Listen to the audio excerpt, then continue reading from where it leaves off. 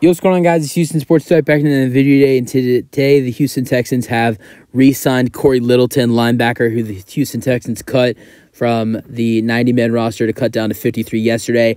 But the Houston Texans, when they cut Cory Littleton, they were planning on bringing Cory Littleton back to the 53-man roster. So now they've brought him back to, I think, the same. It's like a 1 year, $2 million something contract, and they brought him back. And he was really impressive for the Houston Texans in training camp and preseason, and they didn't want to lose him, but I guess for some reason they had to let him go and then bring him back and activate him to the 53-man roster after they brought him back. I don't know. It's a weird situation. But he was a Pro Bowler in 2018 and played with Carolina Panthers in 2022.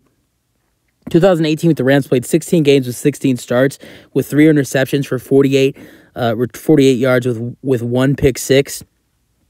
And he had 13 passes deflected with 4 sacks and 125 tackles and 9 tackles for loss. And then had a good season with the Rams in 2019 as well, and 2022.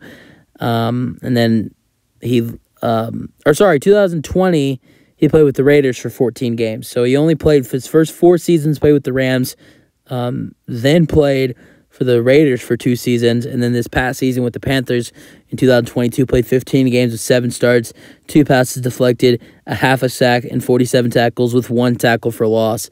And then the Texans picked him up in free agency. He looked really impressive for this team on the linebacker core to start the season. To start training camp and to start preseason was what I meant. And the Texans really liked him, but they cut him and then picked him back up. And they sort of did the same thing with Mike Boone, but actually Mike Boone made the initial 53-man roster, then got cut today, then got re-signed. It's a lot of stuff going on for these Houston Texans with transactions.